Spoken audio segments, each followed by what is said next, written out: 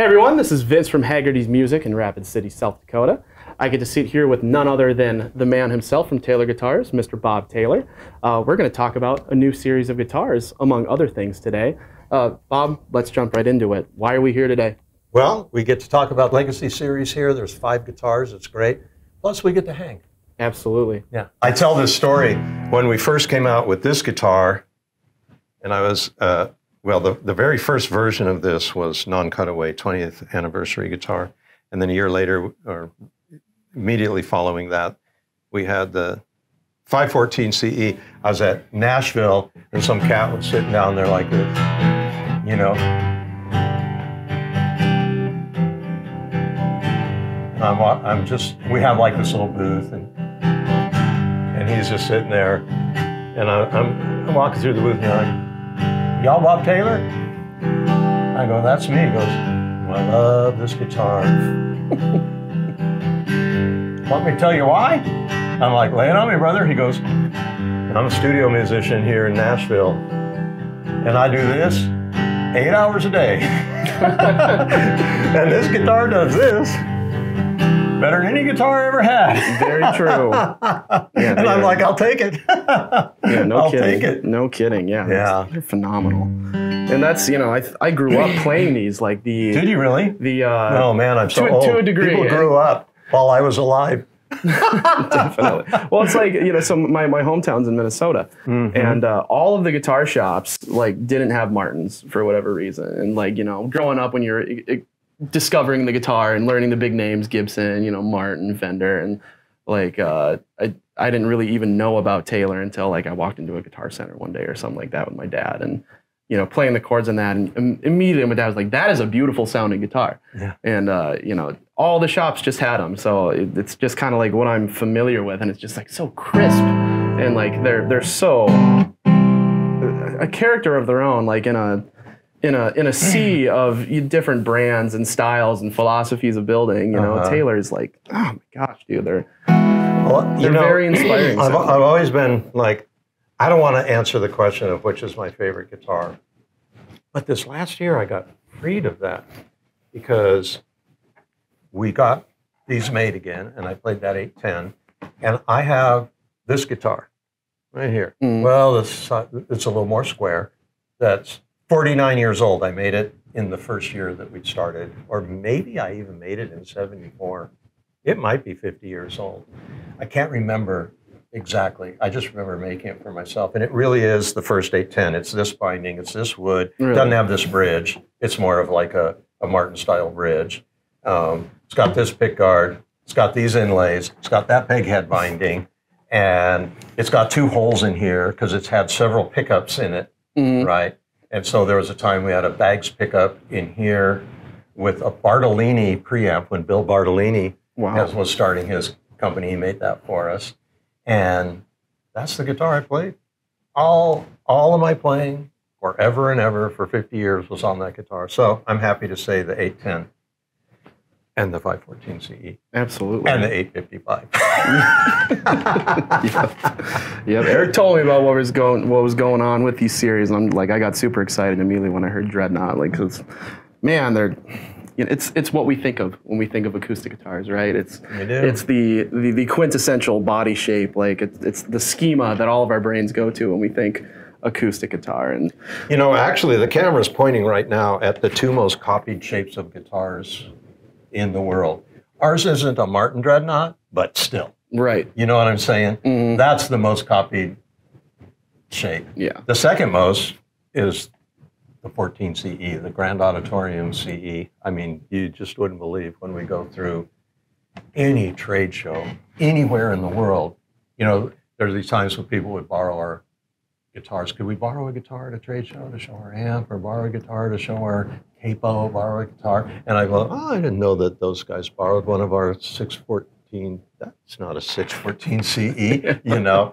And so it's kind of funny. I even smirk a bit because Martin started doing a Grand Auditorium shape, and it's like, okay, like that's like, to me, that was really eye-opening when I first saw those coming. I'm like, wow, like how long has the Dreadnought been like the standard shape to be compared to, you know? Yeah. And then all of a sudden, this company that's been doing it for nearly 200 years is taking your shape. And that's got to be a very surreal experience for you as a guitar builder. Yeah, it's, you know, especially a guitar builder's been doing it for 50 years now. So, I mean, I've never really felt like ever that we have legacy to talk about, because we are the new kids on the block at a half a century old. Mm-hmm. I mean, we're 12 years older than Microsoft, you know? That really puts it into perspective. You know what I mean?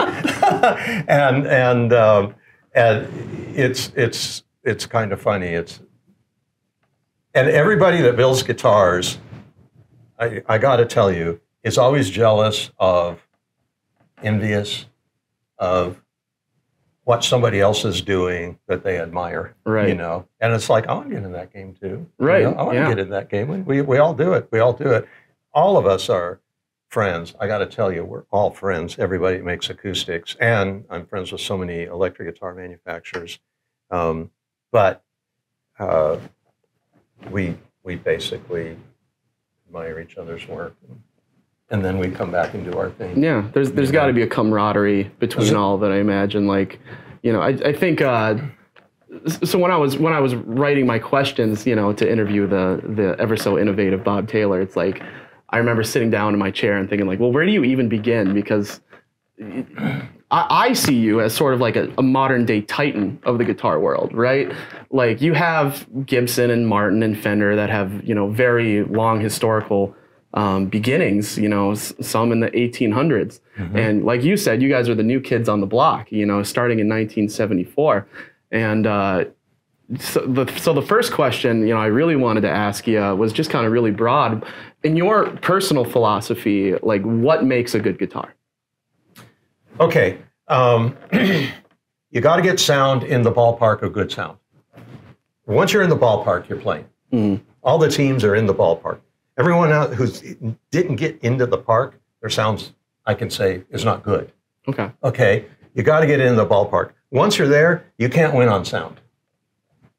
Because you play that guitar, you love it, somebody else might not. And if I make it more like they want it to be, it's going to be, your hand's going to come down. Okay. Right? Mm-hmm. That's what I learned. So there's two other things that I think are objective, less subjective. And one of them is, how does it play? And the other is, how consistently is it made and comes into a store? Because the guitar store is it's the delivery center, mm-hmm. You know? It's where newly born guitars go, and they get out to the people who are going to play them. Yep. And so stores want guitars to come in ready to go. Yeah. And so those are the two things that I worked on, sort of, you know, getting my self-taught PhD in making guitars that play well. Absolutely. And part of that was making guitars that could be repaired well. And so, you know, you get into how I view the neck attachment, because what makes a guitar not play well often is that over some period of time, the neck is moved, it's pulled up, the top is shrunk, the top is swollen, mm-hmm. The guitar is distorted, and you can't really do enough with the saddle or the bridge to fix that. You've got to reset that. So why not just be able to take it on? So that's my 3-point strategy. 2 objectives, 1 subjective. Very 1, interesting. I want to make a guitar that's easy to play. That's the on-ramp for mm-hmm. being able to play music. 2, I want to make a guitar that's consistent when it comes into a store or when someone buys it and is easily returned to that condition in the future. And 3, I want to be a part in the sound. I want to be in the ballpark of good sound. Absolutely. Well, I think I can speak on behalf of guitar players everywhere to say I think you did it. Thank you. And this is something I talk to customers about all the time, where it's you look at all the different manufacturers, they all have their own kind of flavors, you know, and the analogy I use is I could have your grandmother and my grandmother follow the same chocolate chip cookie recipe. Yeah, you're so right. But there's going to be those little subtleties between them. And I've said so many times that, you know, playability and consistency is what you guys bring to the table. You know, everyone, when they go to an ice cream shop, they want a free sample of something before they decide on, oh, I think I'll go with that one, right? Yeah. Your guys' quality control is unbeatable. So when you come into a store that sells these guitars, like, you know what you're going to get. It's going to be crisp every time. So when people play that first E major chord, they're taken away. You know, it's crisp, it's bright, it's bassy, and yeah, as far as playability, like, I have yet to play an acoustic guitar that has anything on a Taylor as far as playability goes. Man, it's pretty remarkable. But, well, see, you're the guy who's, when I say, who thinks they're the best selling guitars? you put your hand up.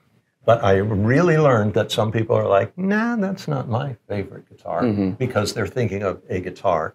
And so this is why, but I will say that our guitars have characteristics that, well, if you love it, it's kind of like you might love your grandma's chocolate chip cookies more than my grandma's chocolate chip cookies, right? But but you can, one thing that our guitars do really well and always have is they record well, they amplify well, they play well in a band situation where there's keyboard, drums, bass, that type of music. They tend to cut through, and that's a sort of a characteristic. So our guitars are bassy, but they're not too bassy. I like Taylor Swift. She was asked a question once, like, should a girl's dress be short? She's like, it should be short, not too short. All right. And I think a guitar should be bassy, but not too bassy. Okay, that's very interesting. Yeah. So, all right, so it's very surreal to me. I thought I would be a lot more nervous coming into this room today, like meeting you, because again, you know, modern titan of the guitar world. And it's not every day you get to talk to the guy whose name is on the headstock of the guitar I own at home. Yeah. And, you know, that's, you know, first off, super thankful that you've had me. So thank you so much for taking the time to talk to me. You bet. So I'd like to pick your brain. Like, how I kind of wanted to go about talking to you is kind of looking back, getting to today, and maybe looking towards the future. So I'd like to pick your brain just kind of about like Taylor's past. Okay. Talk a little bit about, you know, we just celebrated 50 years of business. So that's a really big, you know, you know, new kid on the block or not, 50 years of business is nothing to bat your eyelashes at. That's a very big deal. And then looking forward, we have these new series of guitars, but you and Kurt have built this remarkably successful company, and I think it's grounded in inspiration and innovation. I'm so curious as to what you and Kurt's initial goals were setting out when you were starting in 1974. Like, did you ever envision that Taylor would be operating at the scale that it is today? Or was it always just kind of that simple mentality of, let's just make good guitars? Like, what was the mindset when you were starting out? Well, we were in a foxhole when we started, so the mindset wasn't much more than we got to live to fight another day. It was a lot of years before we really started achieving success. And you have to understand that in '74, when we started, companies like Martin had achieved their highest production rate of 130 years that they had been in business, or 140 years, whatever it was. Oh my gosh. And they were making 80 guitars a day, 20,000 guitars a year. And that number is such a low number in today's market. Sure. You know, I mean, that's a lot of guitars. But now we talk about our guitars in multi-hundreds per day, you know. So I could have never imagined this in my wildest dreams, you know. What could it be? Mm-hmm. But the market right now is so much larger than it was then, and it was at a peak. Mm-hmm. And then Saturday Night Fever and disco came out in '78, '79, and boy, it was over. And then when guitars got back on the scene, it was glam rock, you know. So acoustic guitars really suffered through that time. But I would say that one of our great motivations was to not have to quit and go get a job. I'll tell you the thing that kept me going through the first almost 10 years when it was really, really hard was I would imagine myself going into the grocery store, running into someone I haven't seen for 4 or 5 years, and they go, "Hey, you still doing that guitar thing?" Remember, I was 19 when I started. Mm-hmm. So I'm thinking this when I'm 22, 23. Yep. And me saying, "No, I had to give that up. It didn't work." And every time I just replayed that little scene, I'm like, I'm not having that conversation. Mm-hmm. I'm not gonna be in the grocery store telling somebody that I couldn't make it work. Yep. Yeah. That's something I remember. That was my goal, was to not have that conversation. Yeah. Yeah. I was a counselor for many years, and I would tell a lot of the people that I work with, fear can keep us away from doing the things we love to do, but sometimes fear is sometimes the greatest motivator in that sense, where you play a certain scene in your head, like, I don't want that to happen. And so you do everything you can to move away from that. Yeah. But yeah, like... Because I was learning how to make guitars. At the same time, we were learning how to be in business. Mm-hmm. I mean, both of those things at the same time. Plenty of competition in the moment. That's another thing I was curious about. Like, you got started when brands like Martin and Gibson already had a very firm grip on the acoustic guitar market.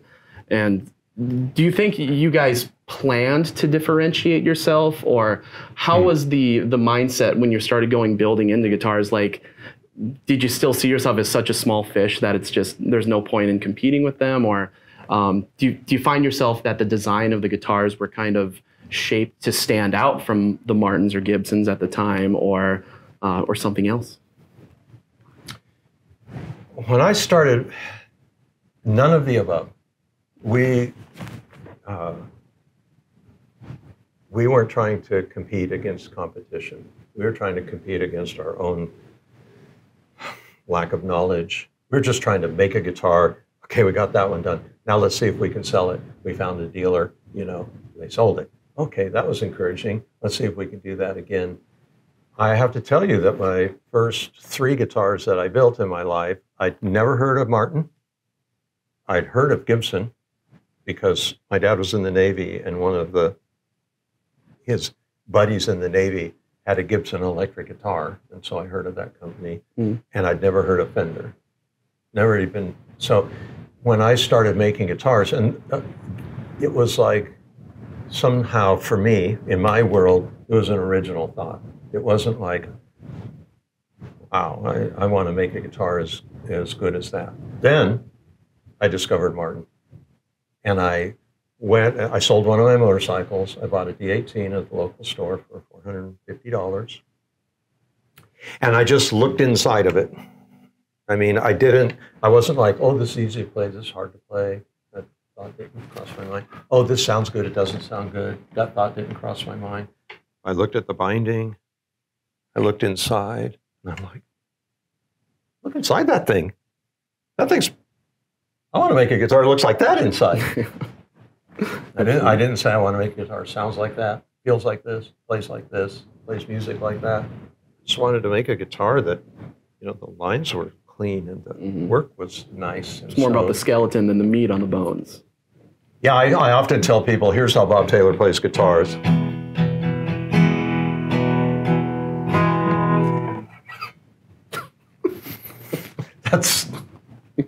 That's how Bob Taylor plays guitar. For sure. I just start looking at it as much as I do playing it. Yes. I've listened to other interviews with you, and I've seemed to have learned that you're definitely a man of process over product.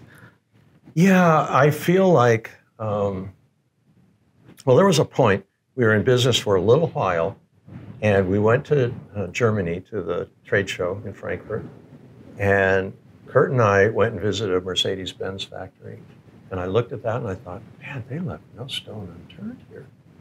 They're making Mercedes-Benz cars with regular people in a factory. And nobody that I see here can go home and make a car, right? What if I started working on the process of building a factory that's a holistic thing. It's not just the tool you have, but it's how you train, how you treat, and how the whole thing works. Yeah. Could I end up making a guitar that's really good in that situation using people who work here? Right. That's what I wanted to do. And so I really started working on the process. And then I was critical about how it turned out.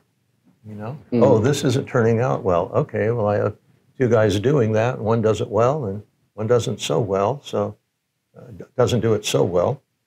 So I always felt that in the business, in our business, I had education or training. I'll say training, organization, technology. That's my three-legged stool. Okay. One of those is going to be, every solution is going to fit in one of those things. Mm-hmm. And I always tried to keep them, not one of them way far out in front of the other. Yeah. So I didn't want so much technology that, you really don't want a machine that spits out guitar necks more than you need. You know, that would cost too much. Yes. And you wouldn't get a return. I didn't want to just train people, turn every single person into a handmade luthier, because that's not going to get you where you want to go. Sure. They're going to go leave, start their own shop. There's a limit to that. I remember when Larry Breedlove started working here, and I thought, if I can teach Larry Breedlove how to do this, I could teach another person how to do this. And Larry could teach one, and they could teach one. But that falls apart when you get too many people. So you're right. I love the process. Yeah. And the process is how I get to a guitar. I'm having kind of a very interesting, what's the word?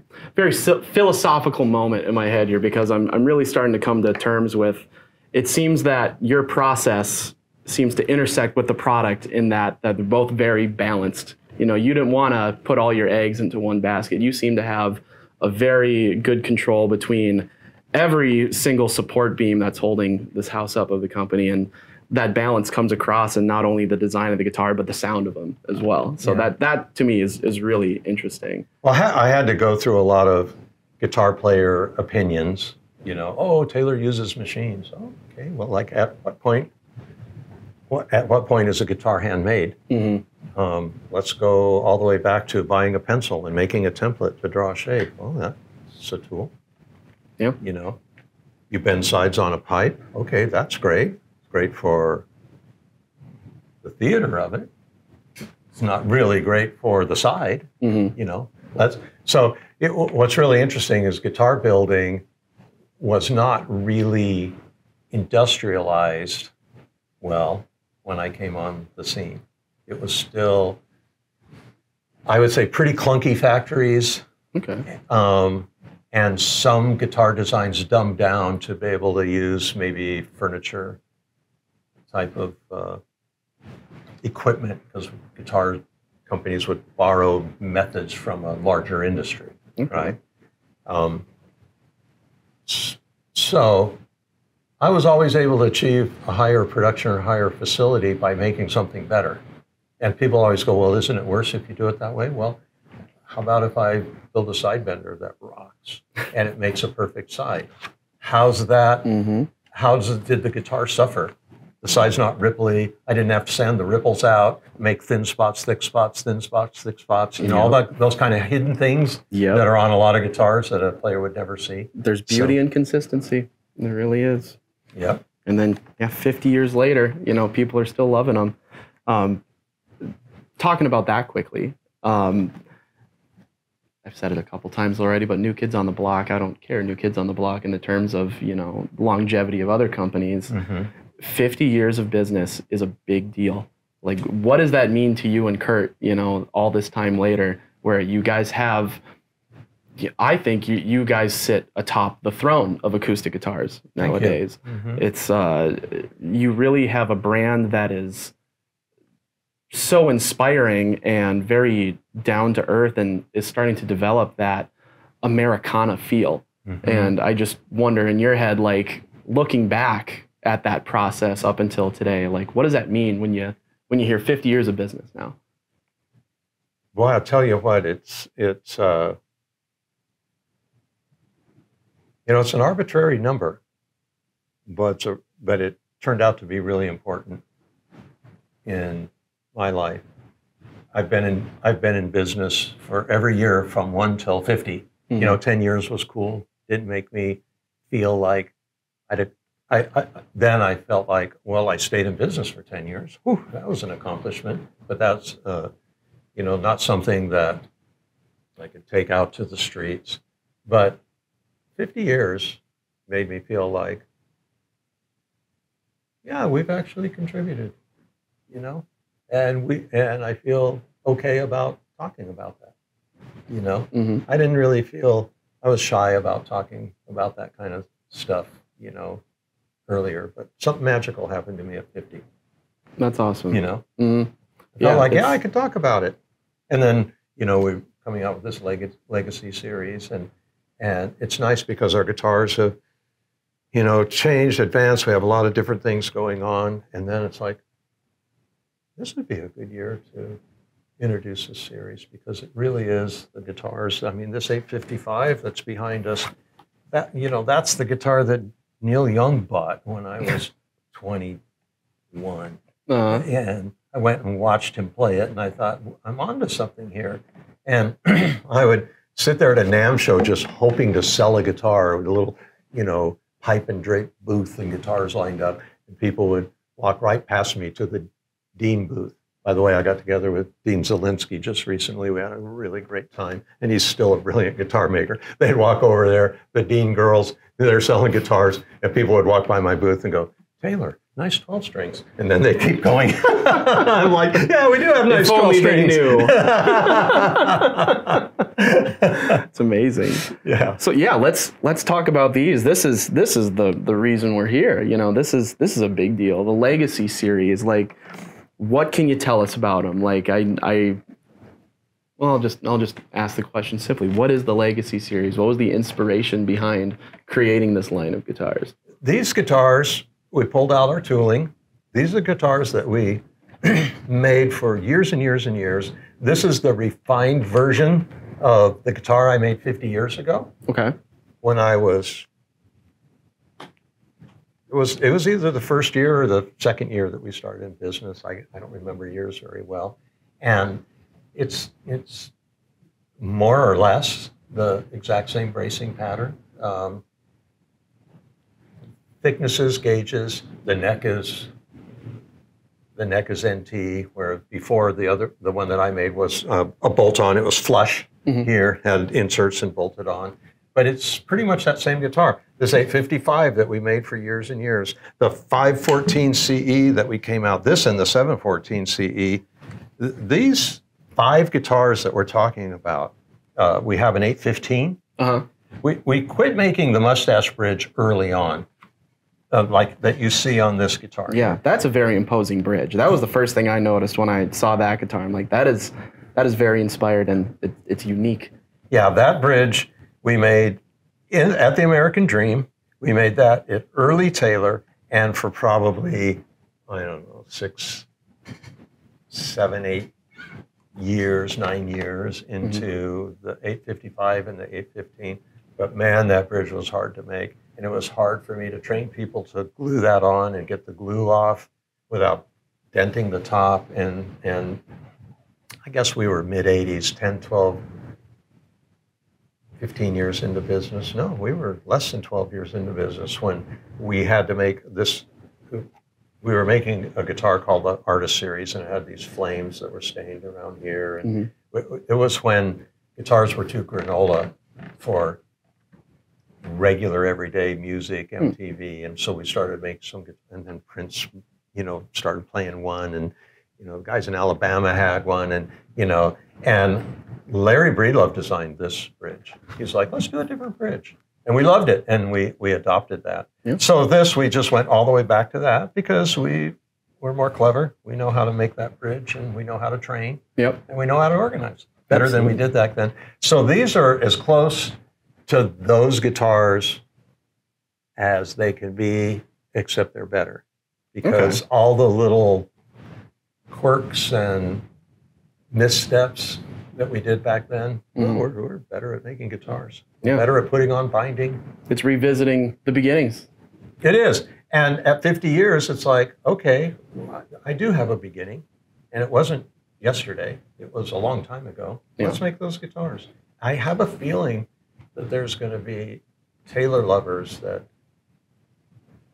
are going to be thrilled to come try one of these guitars and own one. I really think they're going to want to own one because they're like, I haven't seen one of these new for a really long time.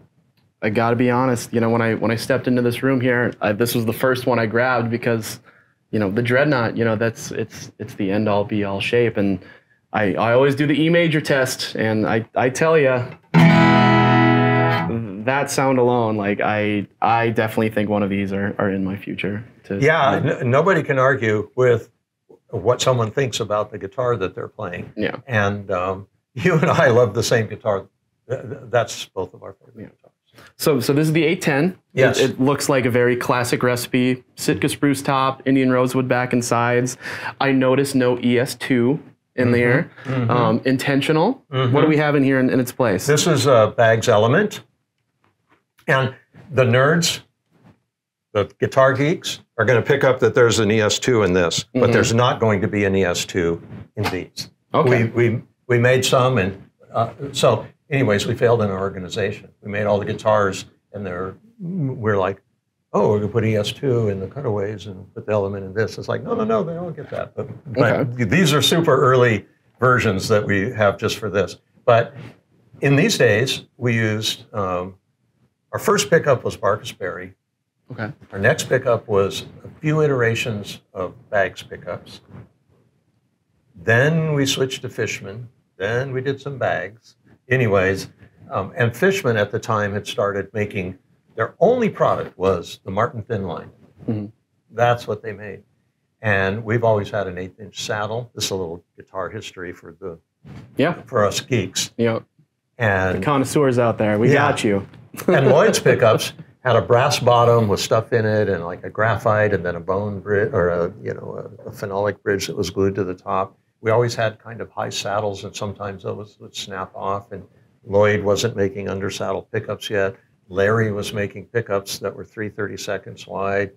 And for a couple of years, I had asked Larry Fishman, make an 1/8" wide one. Oh, we don't have the tooling. And finally, he's like, okay, I'm going to make one. And at that point, we started using some Fishman pickups.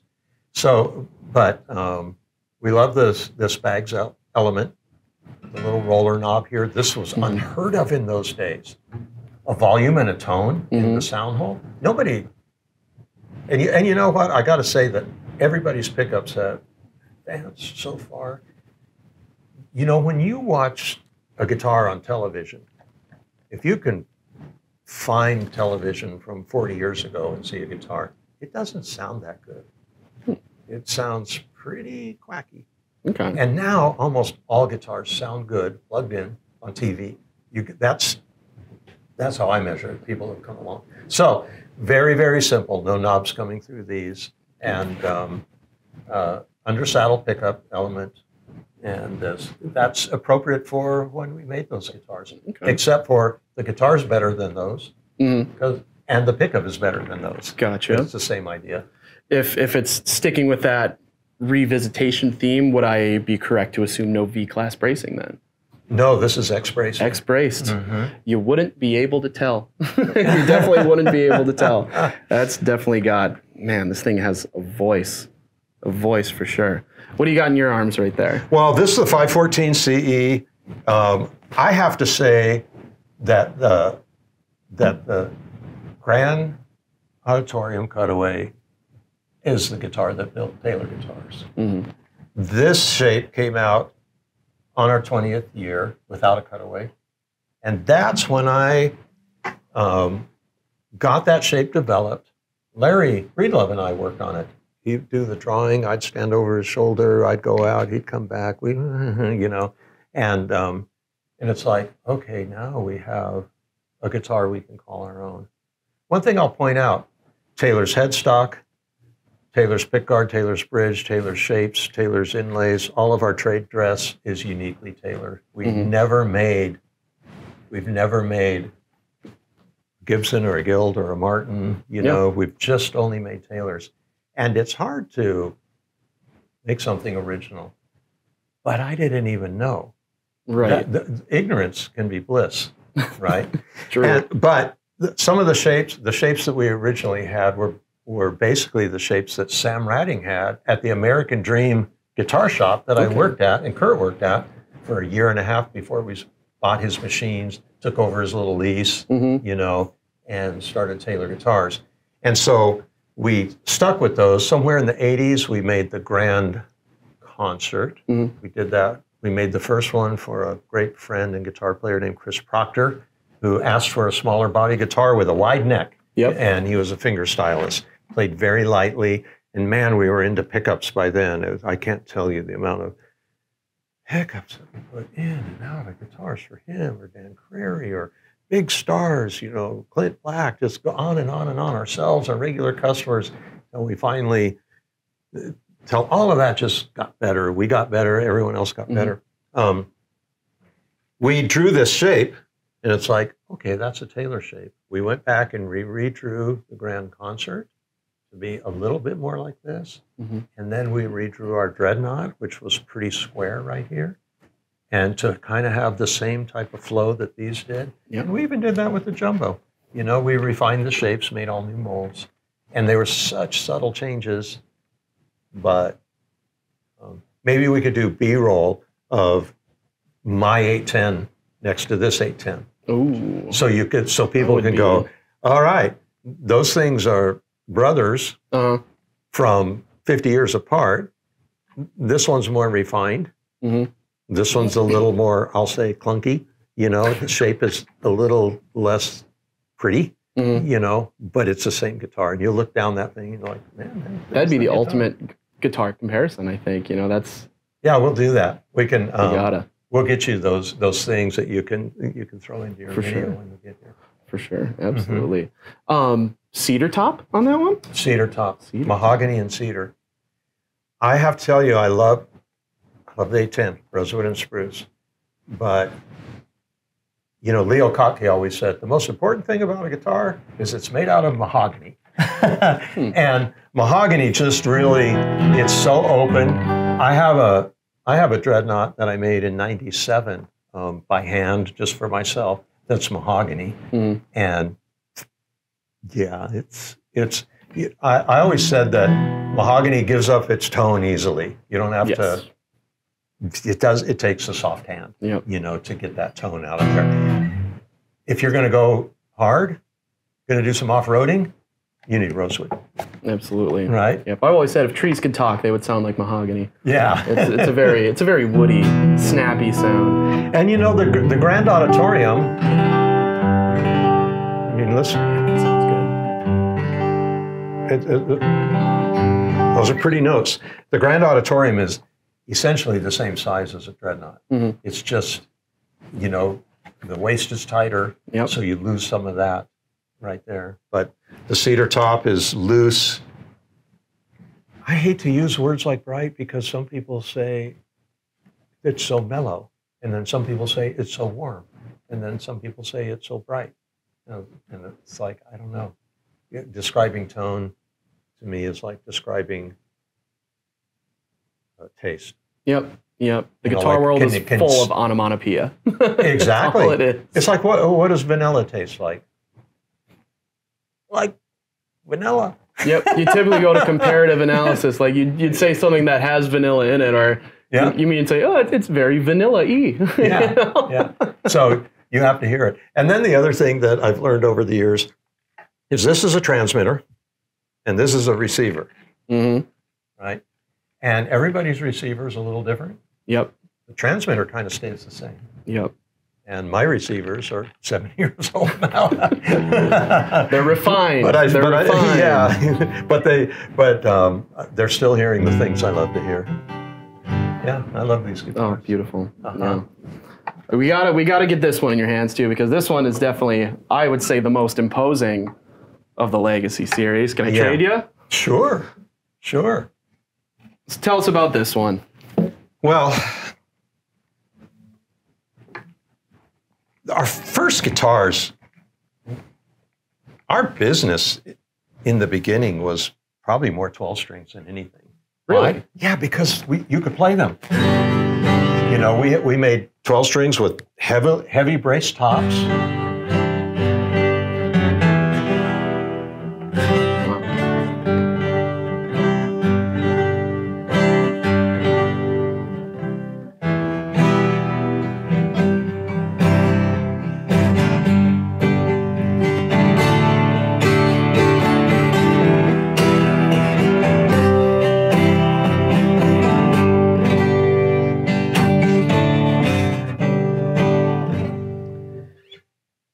The action on this is as good as a Rickenbacker.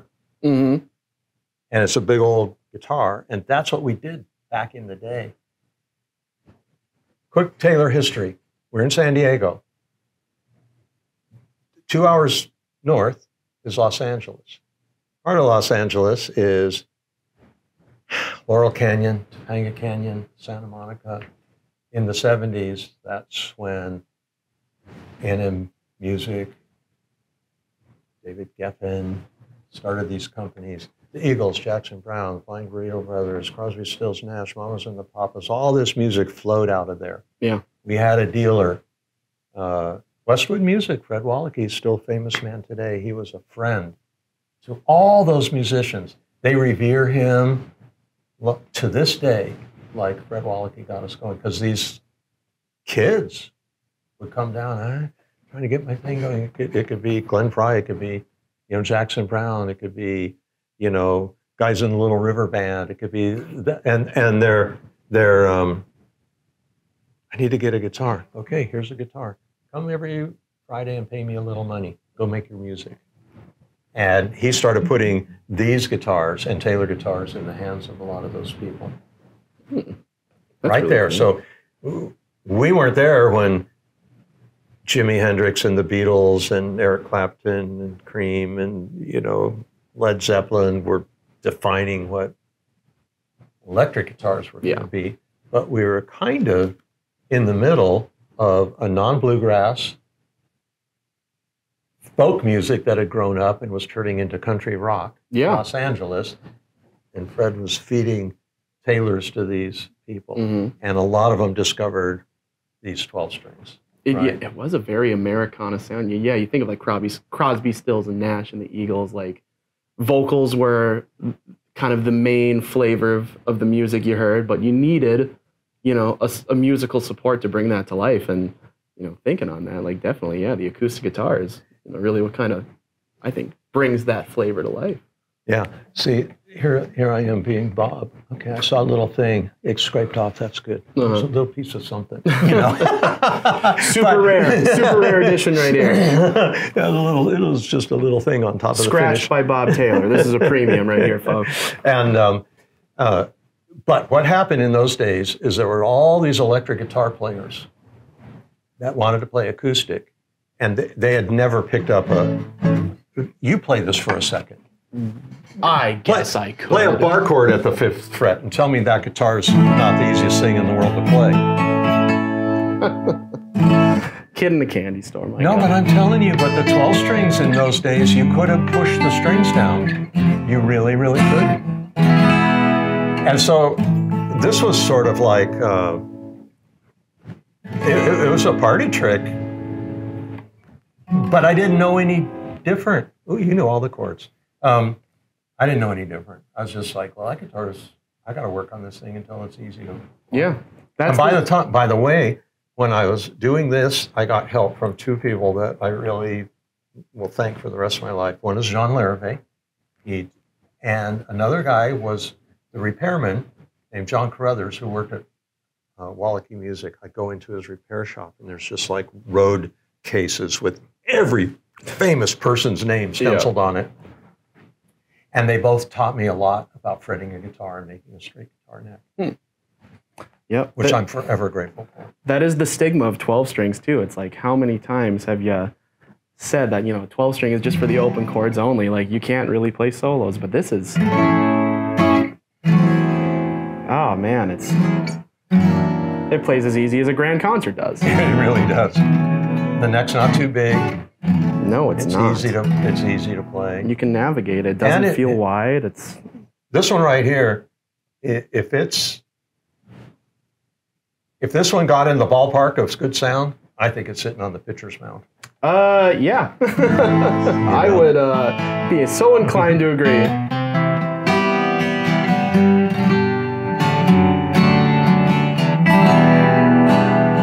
Man, that has...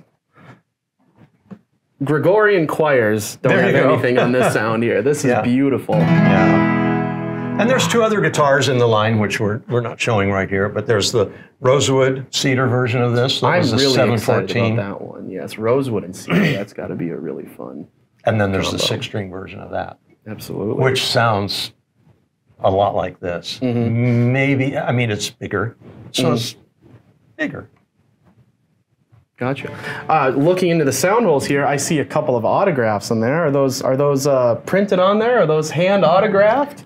Oh, these are signed, hand. That's wet. Are all the legacies going to feature that? They haven't told me, but I know we print our labels like 8 up on a sheet, and I've signed stacks of them. Absolutely. So I imagine so. Well, they're and we're not putting a quantity on these because I think people are going to buy them, and it's we're just going to make them. Yeah, no, I think you should. That seems like a pretty darn good idea. And I've always loved a rosewood guitar with white binding. Ever since I saw the Johnny Cash show when I was a kid, and he played that beautiful black guitar with white binding, and I just look at that. That looks like a nice guitar. Well, it turned out to be a D35. That's what he was playing. I didn't know that. It was years later before I'm like, oh, that's what I like it.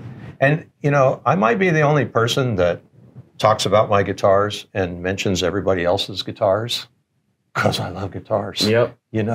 I love all the work that other people do. Yes, it's an art form. You got to appreciate art. Some people, their thing is wine. Some it's music, it's painting. This is a piece of wood with some strings on it that makes a very pleasant sound when plucked. It really does. Absolutely. Yeah.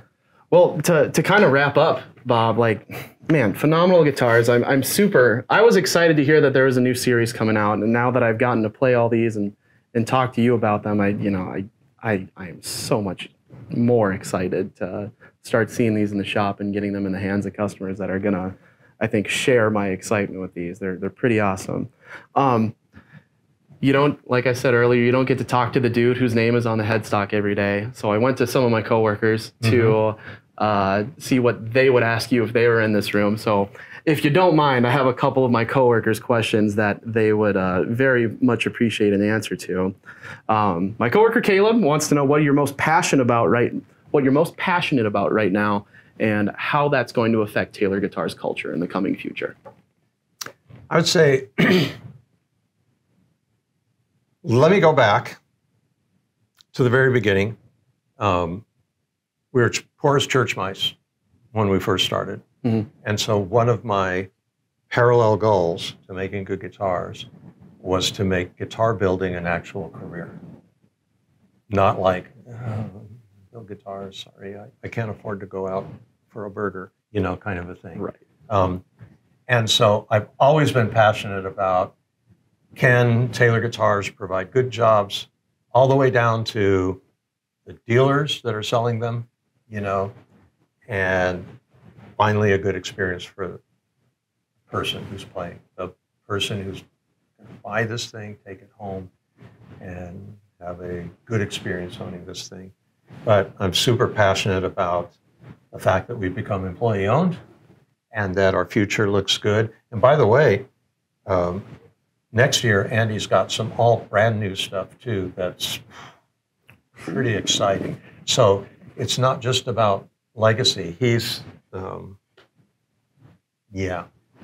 got some new things that haven't been thought of before that are packaged beautifully. I mean, I can't tell you too much, except for where Taylor isn't going backwards to where, oh, this is where we're going to return to. We're still driving there, but I still want people to be able to get this. Yeah. So I'm passionate about that. I'm passionate about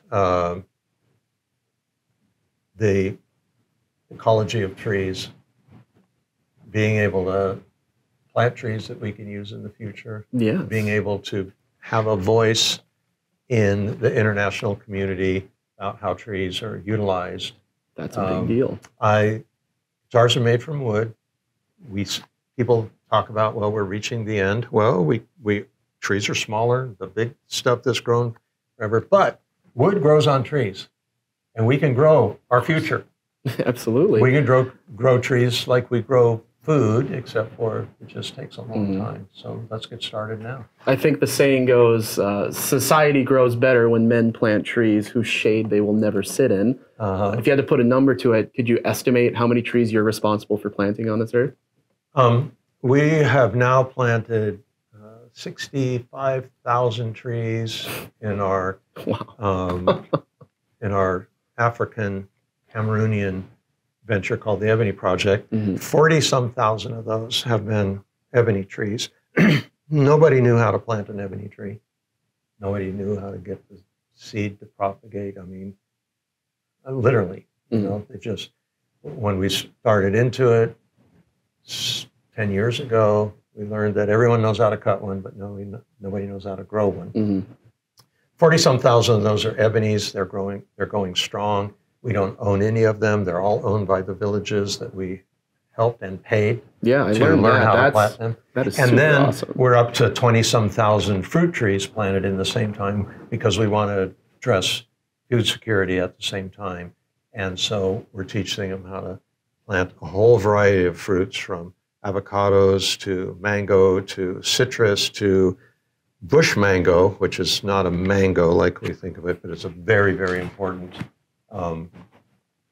food in their diet.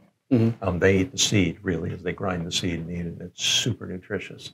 And so anyway, there's that. And then in Hawaii, we were growing trees, not only reforesting areas that we get a contract to cut trees, and usually returning a 6x, 6 times factor better forest than we left, but we own our own land as well, and we're putting 150,000 improved koa trees on that. I think we're close to 35 or 40,000 now, and we'll have about 5 more years. We've got our groove down now, but we have to plant wilt-resistant trees because there's a fungus in Hawaii that kills all the trees in the tropical areas, and so we've been able to identify trees that don't die from this, it's not easy. We could talk for hours on that, but those are the only trees we're planting, so we know that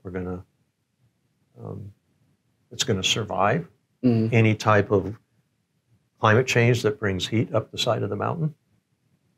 And we'll be able to provide wilt-resistant seed to every place in Hawaii. So that 560-some acres is going to give us 150,000 koa trees. We'll start using those trees only in about, I'm going to say 25 years from now.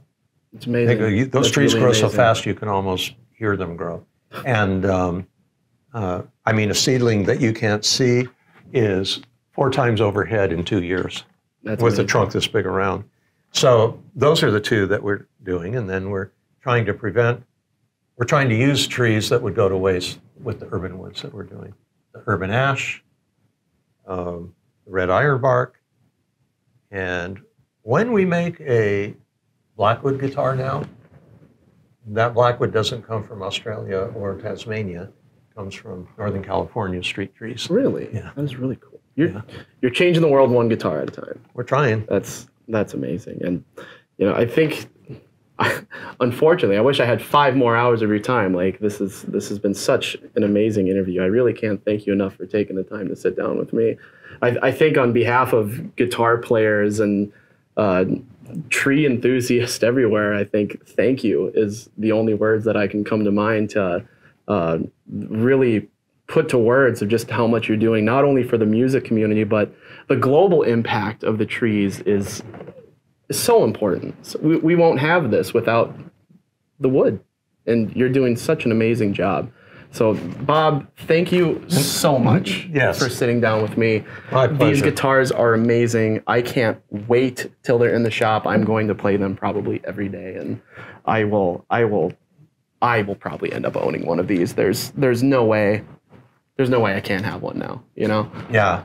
I can't wait to see them in your store, get feedback from you. Absolutely. You know, what people think about these. And they're like Doritos. We'll make more, you know? Absolutely. Absolutely. Well, I'll let you get back to saving the world. Thank you again so much, Bob. And for all you guitar players out there, keep an eye out for the new Legacy series from Taylor Guitars. Thank you so much for watching. We'll see you next time. Thank you.